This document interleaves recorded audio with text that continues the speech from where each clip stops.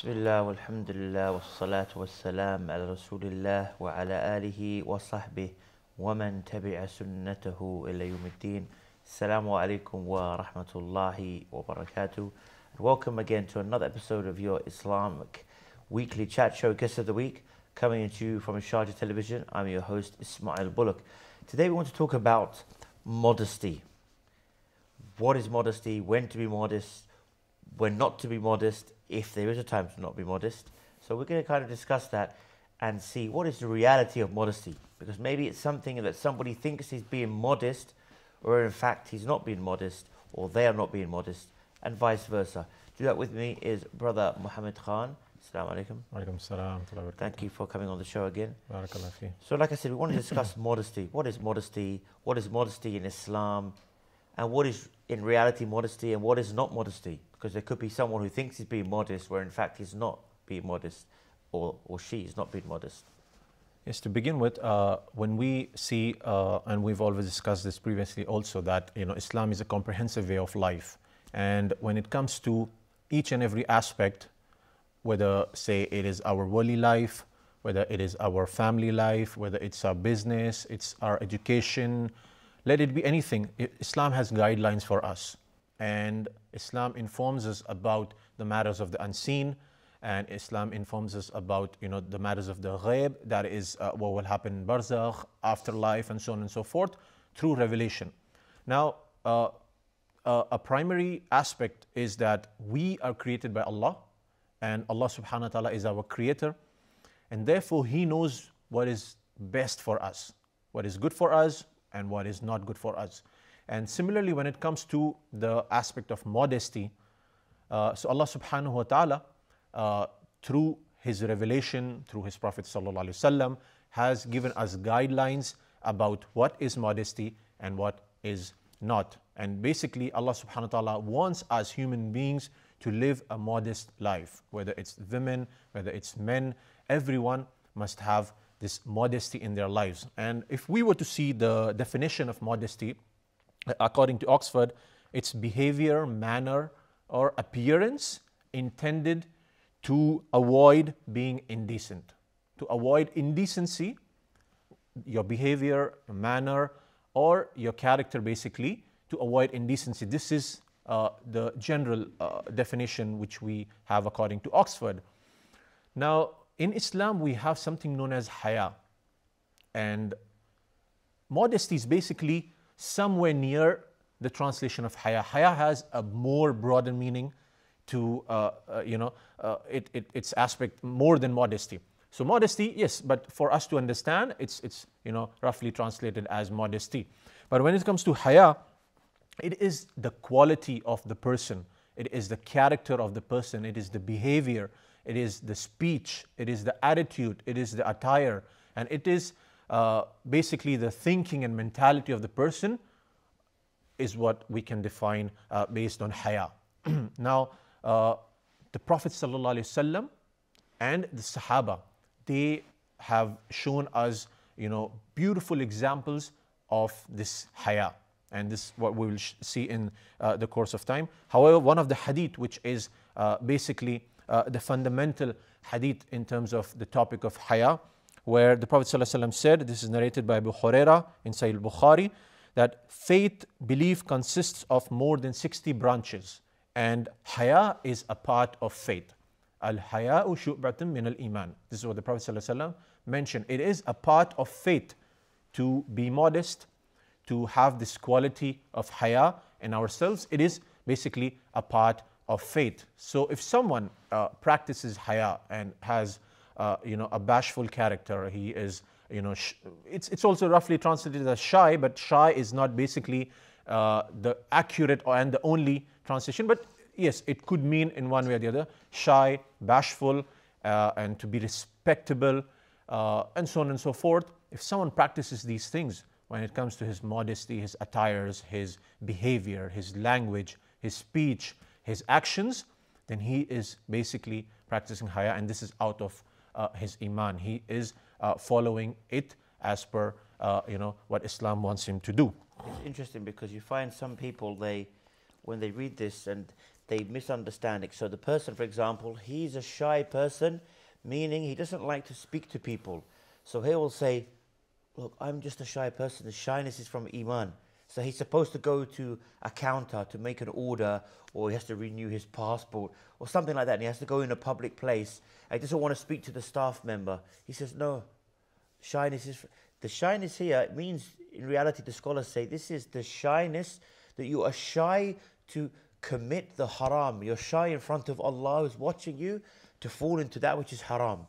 This is what the reality behind it means. It doesn't mean that you say you're too shy to go to get a job because you don't like to work with people. So it's okay, because being shy is from Iman. So it's okay if I don't want to mix with the general public because I'm being shy. This is not what it means. It means the person is shy from Allah in committing that which is forbidden, which obviously relates to modesty, because a lot of the haram that can be committed is by being immodest or being immoral or indecent.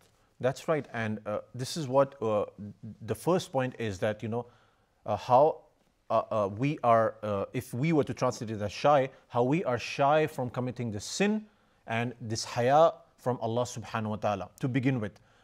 Then going on to the aspects, of our life. The first is that, this haya from Allah subhanahu wa ta'ala. So say, for example, someone gets an opportunity to commit a sin. He's alone in his room, or he gets $1 million deal, which is from haram, wealth or riba, and he leaves it for the sake of Allah. He is basically, shy from Allah subhanahu wa ta'ala to commit this sin. Yani, what will I respond to Allah subhanahu wa ta'ala? What will my account be, and how will I stand in front of Allah? He's basically shy from Allah subhanahu wa ta'ala in committing this sin, and he's practicing this haya, and which is a part of Iman. So first and foremost, which we must remember, that this haya with Allah subhanahu wa ta'ala. And that's the reason a lot of people who commit sins thinking that Allah is all merciful, and Allah definitely this is an aspect of our deen. Allah is all merciful, but then we don't forget the aspect that Allah is also severe in punishment. And this is the attitude of the believer, that he takes both. Allah is all merciful, therefore he doesn't lose hope, and Allah is severe in punishment, therefore he is fearful of Allah subhanahu wa ta'ala also. And practicing this haya is extremely essential for a human being. And why is that? Because the Prophet ﷺ said, one of the things people have learned from the words of the earliest prophecy is that if you have no shame, then do what you like. And this hadith explains that if a person he does not have shame, he does not have haya, then he may do whatever he likes. And this is what happens, and that's the sad reality we see, that because people don't have haya from Allah, people don't have haya from people, and people don't even have that shame in terms of self-respect, they commit whatever they want.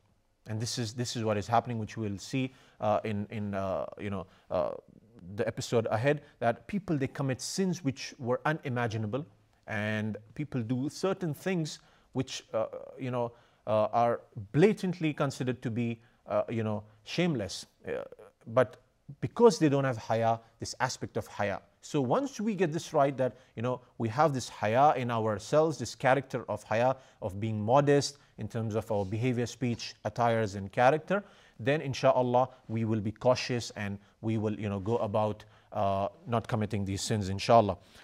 The Prophet ﷺ also mentioned, and this is also a hadith to note, al-fuhush is not present in anything but it ruins it, and al-haya is not present in anything but it beautifies it. And this is a hadith in Jami al-Tirmidhi, class as Sahih by Dar al-Salam.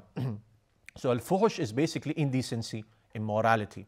And the Prophet ﷺ mentioned, if it's present in something, it ruins it. It's basically destruction.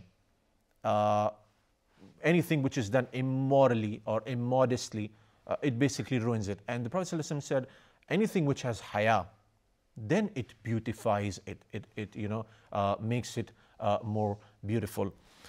Now, one question here which we need to reflect is that who decides modesty? Because we are living in this modern age, this 21st century, the question comes, and our viewers would ask that, who decides this haya, and who decides what is modest and what is not?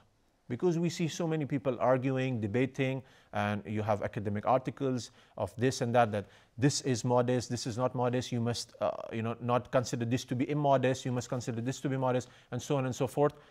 What is basically modesty, and who defines modesty? A simple answer to this is that it is our Creator who will define modesty for us.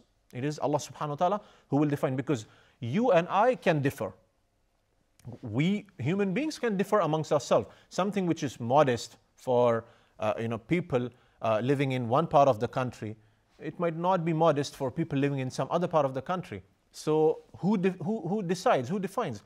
Like in some part of in some countries, it's permissible to commit some immodest acts and some fahisha, such as illegitimate relationships. It's permissible. In some countries, it's not. So where is the criterion for us to decide what is right and what is not, what is modest, what is not? The best is we go to the divine source.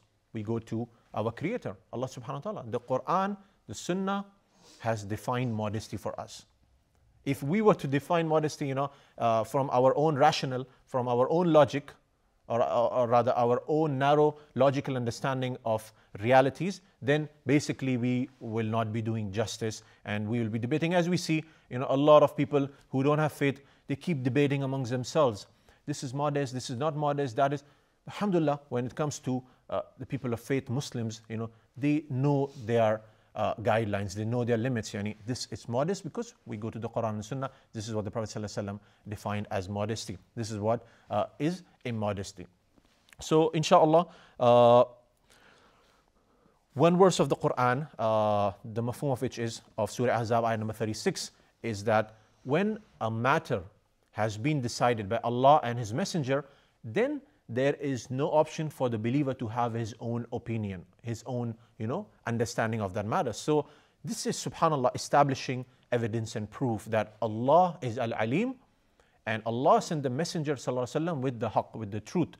Now, someone comes out, after 1400 years later, and then he puts his own logic, puts his own understanding of things which is very limited, which is nothing, and then he starts questioning the Quran, the Sunnah, the aspects of modesty. We say this is completely irrational and this is completely illogical, because our Creator and divine revelation defines the realities of life for us. If we were to go and define the realities of life for us, we wouldn't be able to do it. Rather, we will end up in a chaotic situation.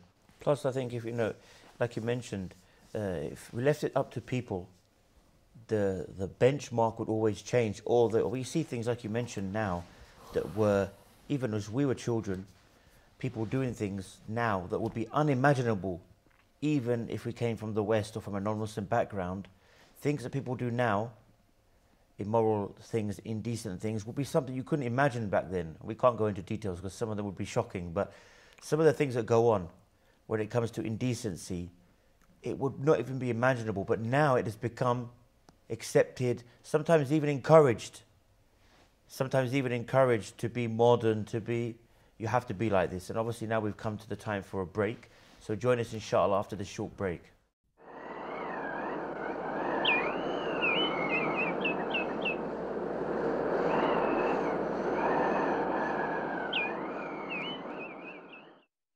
Assalamu alaikum and welcome back.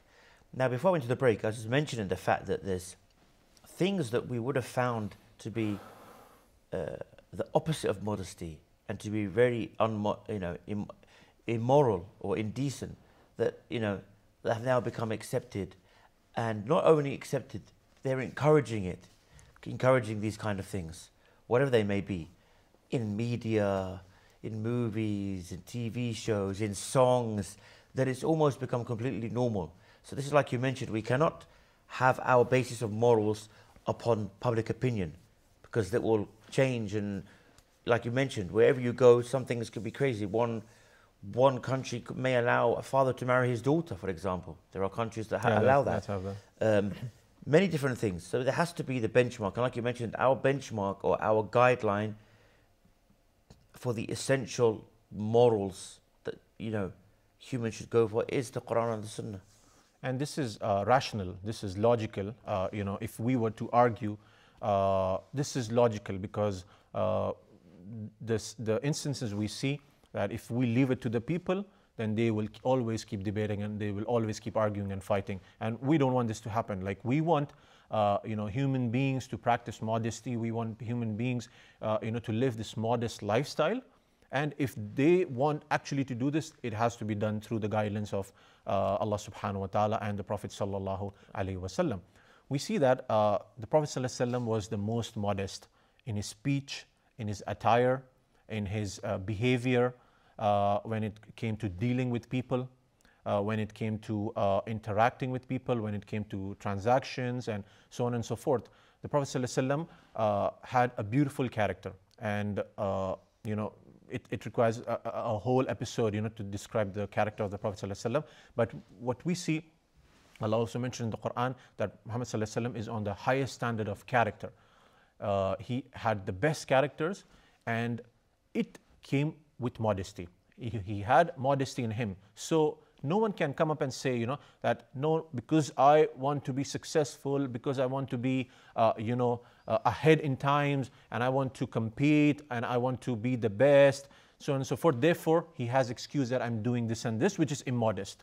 Or to be successful, I am adopting this way, and this has immodesty, but I have to do in current times. No, this is not the case, because our deen is complete, and Prophet sallallahu alaihi wasallam, he, to remind our viewers and ourselves that the Prophet sallallahu alaihi wasallam dealt with so many issues. Like today, people think they are having issues, but the Prophet ﷺ actually had to deal with so many issues.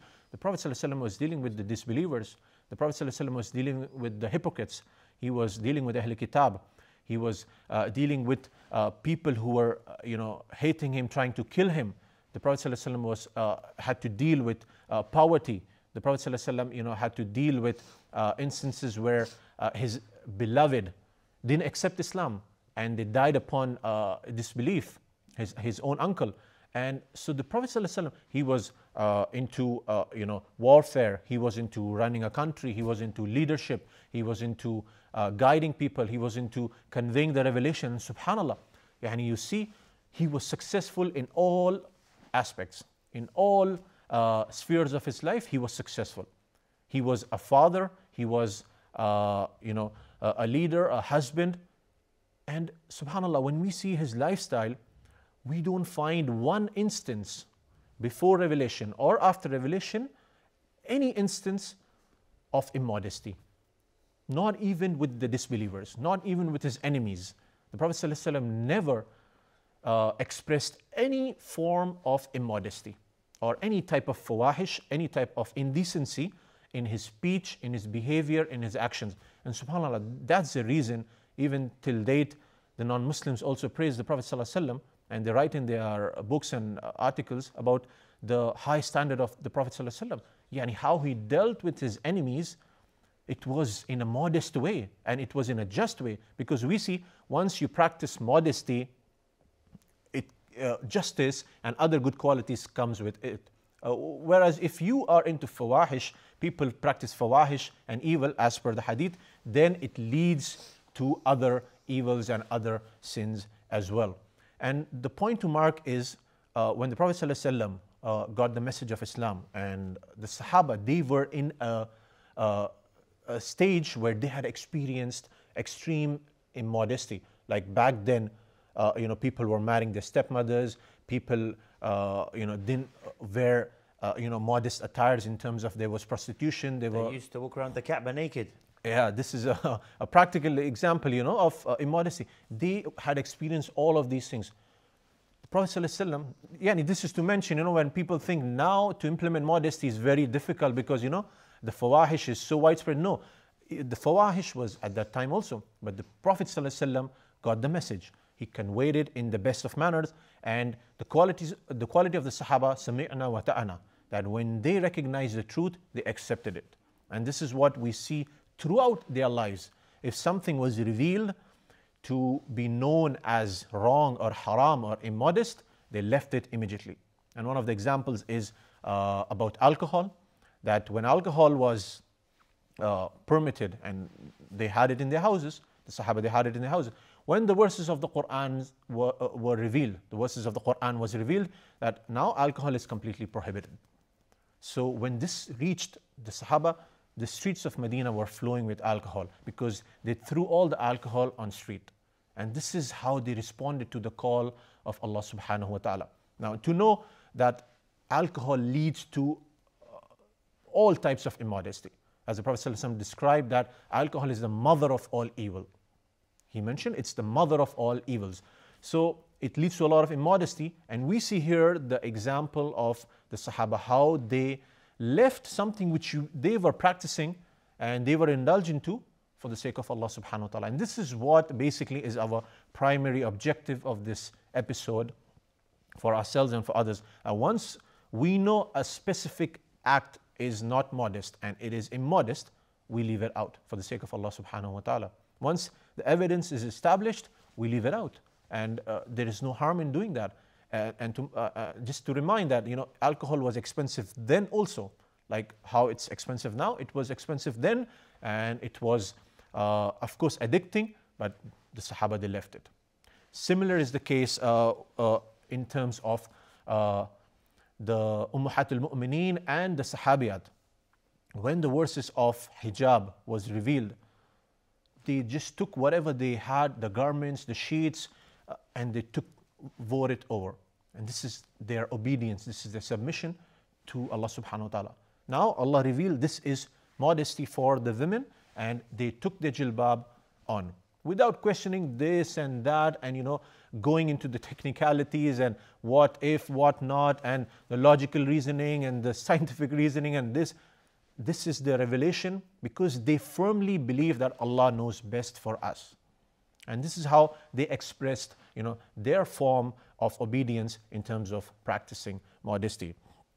Now, if we move ahead, linking to the same point, as we said that there are different aspects of modesty. Once we understand that Allah is our creator, to define modesty, then we go into these aspects that there is modesty in attire, there is modesty in speech, and there is modesty in behavior. Now, modesty in attire, as we discussed that there is modesty for men and there's modesty for women.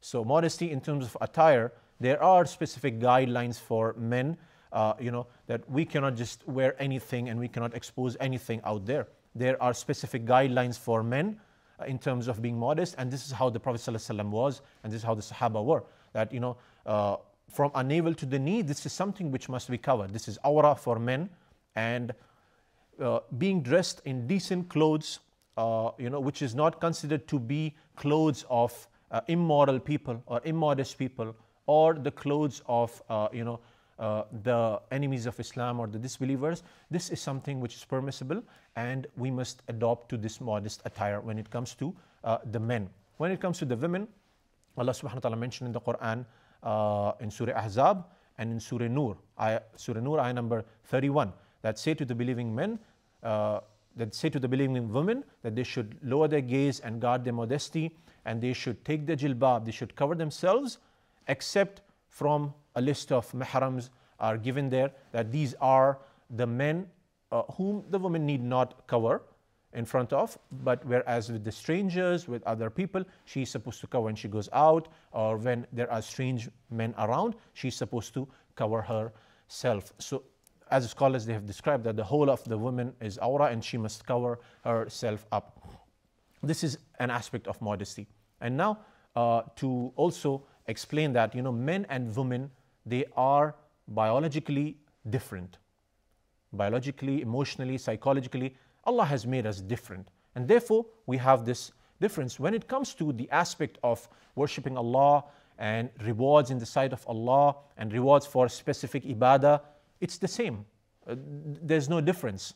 So if a man, he prays, does hajj, a woman does hajj, a woman might get more reward than the man. But however, when it comes to attires, it's different because biologically we are different, and this is what is even known today from scientific research, that men, they are scientifically made up in a way where they get attracted towards women, whereas it's not vice versa.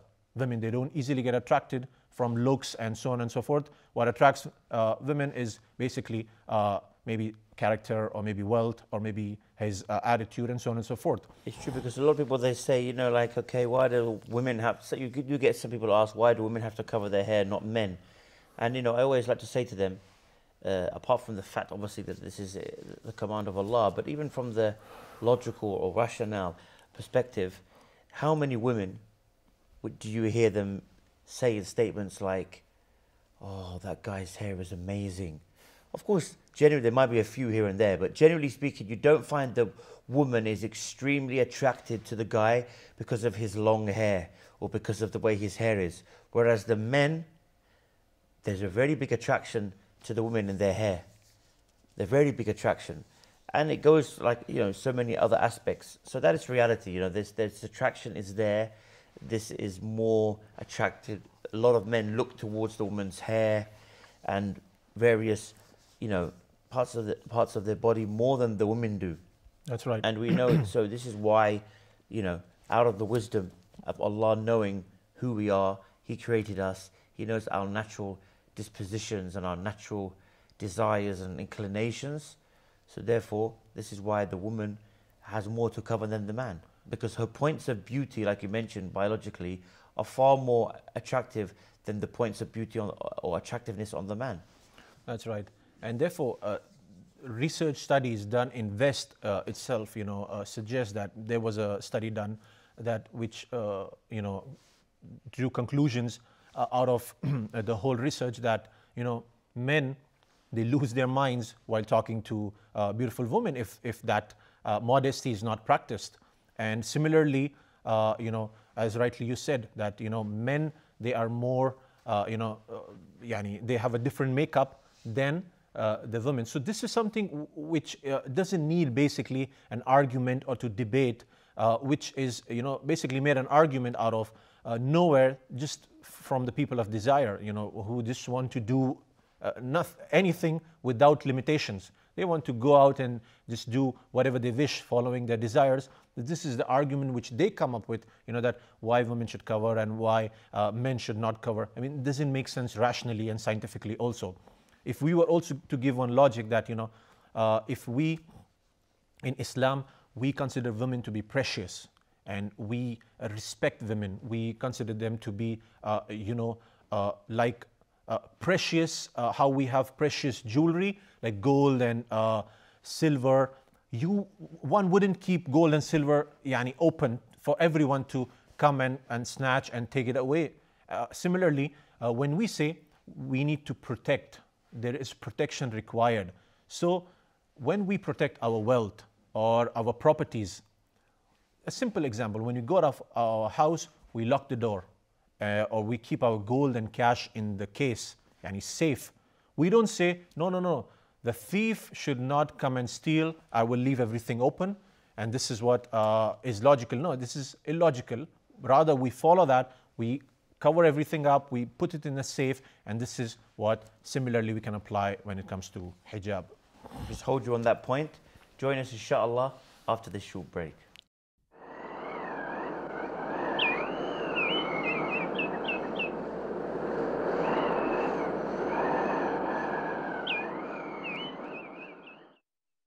Assalamu alaikum and welcome back. Just before we went to the break, obviously we were just ended on the fact that, you know, you mentioned the fact that the women are precious, and you wouldn't just leave someone wouldn't leave jewelry or gold out there for anyone just to snatch, you know, or just to look at. Unfortunately, I mean, let's be realistic. And I've had many discussions with, you know, even with non-Muslims or people who don't necessarily support this whole concept of hijab, or they've asked about it. Let's be realistic, you know, many women are used as a commodity. So you see in many advertisements around the world, alhamdulillah, not really with us, but around the world, that when they want to sell a car, they will have a woman immodestly dressed lying all over the car. In fact, when they have car shows, they will have women, sometimes in bikinis or something, standing next to the car. What message is this giving? It's giving the men that just like this sports car is something just for your pleasure. It's a toy. It's a boy's toy. so is the woman. She's just like a sports car. She's a piece of material. She's a material thing for you to play around and have fun with. This is what it's saying in reality, whether they like it or not. So they want to sell an ice cream that have a woman, you know, in a certain way. So it's almost like they are using the woman as a commodity and not respecting her for an intellectual, equal human being. And they're just, they're exploiting the females. Whereas the hijab is saying the opposite. So you're judging this woman not based upon her body size or whatever, how attractive she is. She's being judged based upon the fact that she's a woman.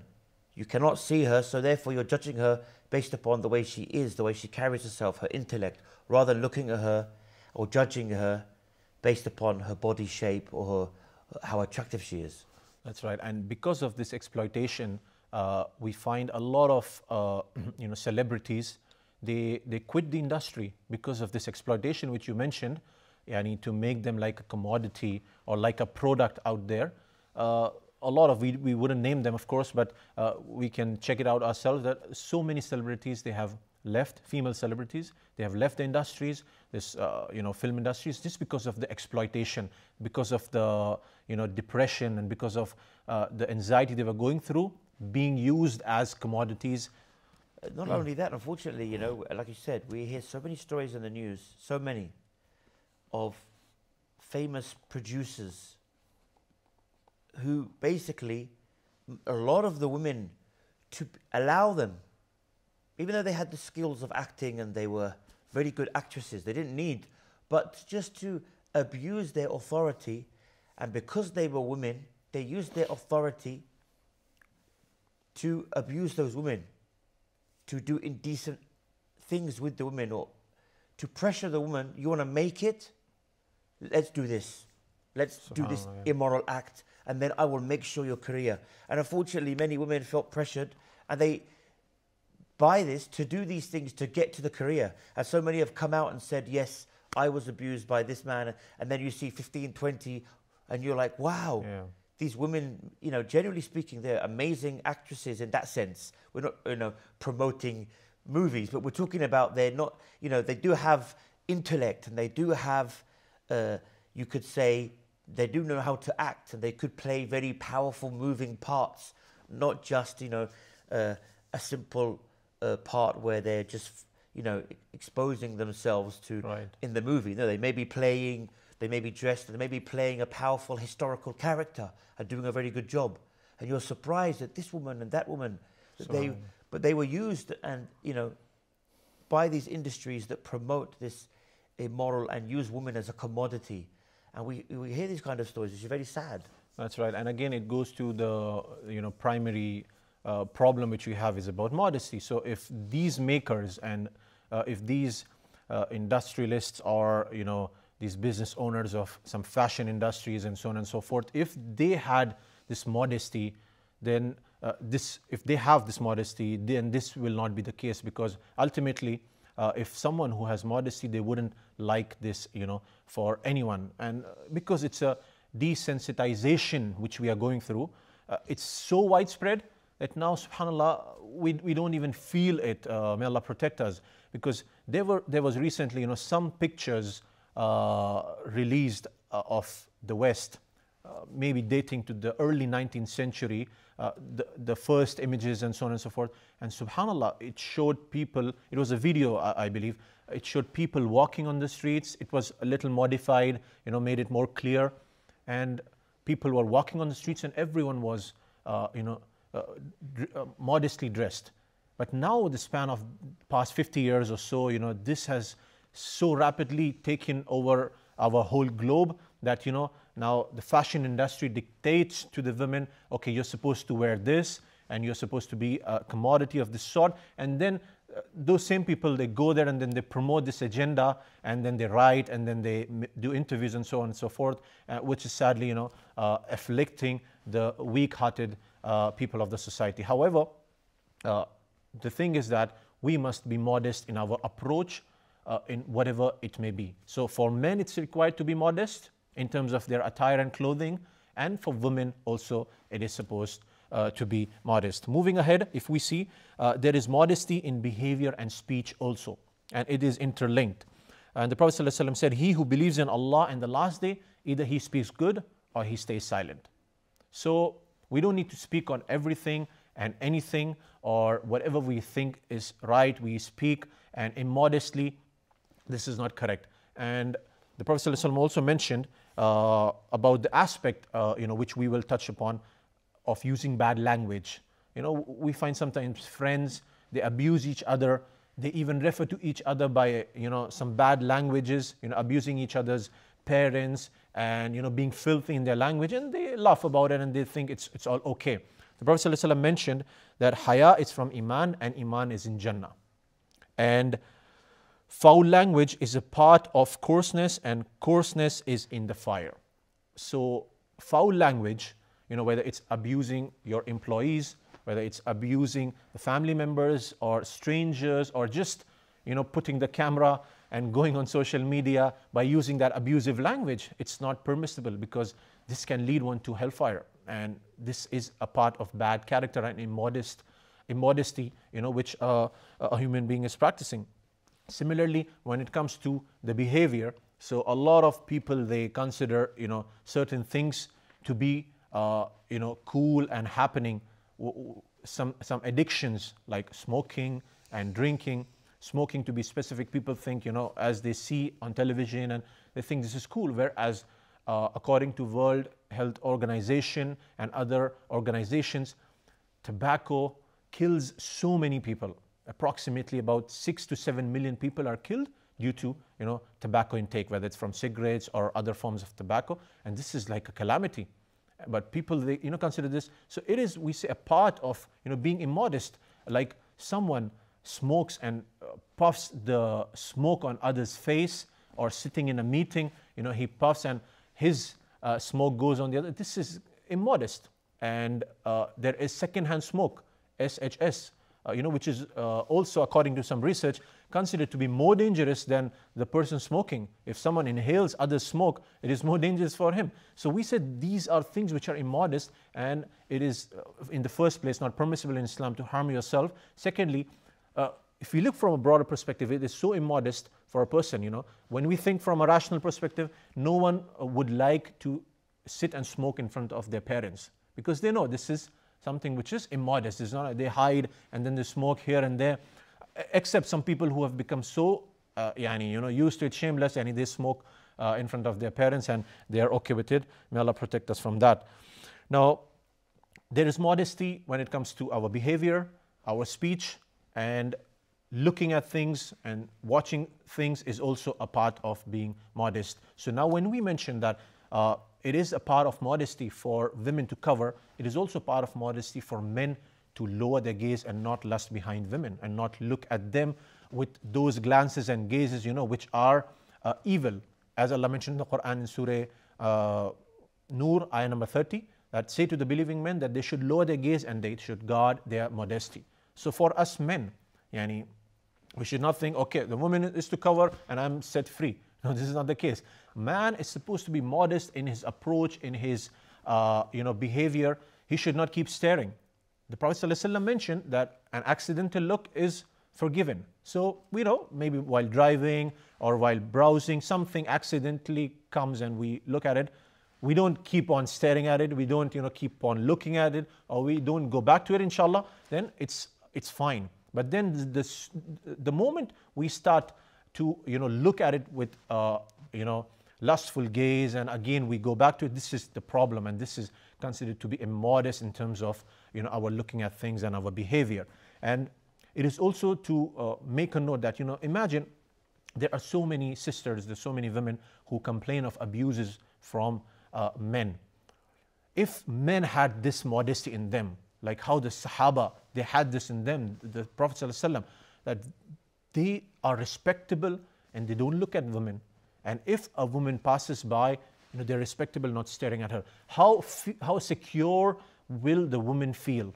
It's interesting, and not that I'm encouraging anyone to watch it, but there was a video that was going around of a woman who was walking through a particular well-known country, busy, city, and literally, she wasn't wearing hijab, but literally as she's walking past, people are saying all kinds of statements to her. Hey baby, hey, literally she is being non-stop harassed. Hey baby, hey this, hey that, all this non-stop. Then the same woman later on, or the next day, she wears a hijab, an abaya, or jilbab. She walks down the same street, not one person says a word to her. So there's, whether you like it or not, there's a difference. No matter what people, some people may come back, and we don't have time because we're, coming to the end of the show. But some people may say, oh, that's, the men are weak, the men should change. But this is, unfortunately, the nature of man. Whether he actually whistles out to you or not, and whether he says anything, if he doesn't say it to you with his mouth, he's saying it with his eyes. And he's still looking at you with that complete disrespect, lustful way. So this is why, and obviously we've pretty much come to the end, but this is why Islam, those kind of experiments, I guess you could say, are a perfect example of the reality. And, sometimes people need to see those kind of things, especially women, to make them realize deep down what men are like, unfortunately. And like I said, if they don't necessarily say it to you, they're going to be doing it with their eyes. And we've pretty much come to the end of today's show. So Jazakallah khair for coming on. And again, for the viewers, we've had a good introduction to modesty. What is modesty? Why we should be modest? And what are the guidelines for being modest? Is it what we see, the ever-changing media, the ever-changing messages being put out to us? No, rather it is what is told to be modest in the Quran and the Sunnah. Thank you for tuning in. Inshallah, may Allah reward you all. And until next time, by the permission of Allah, same time, same place, we leave you as always with the greetings of Islam, the greetings of peace. Wassalamu alaikum wa rahmatullahi wa barakatuh.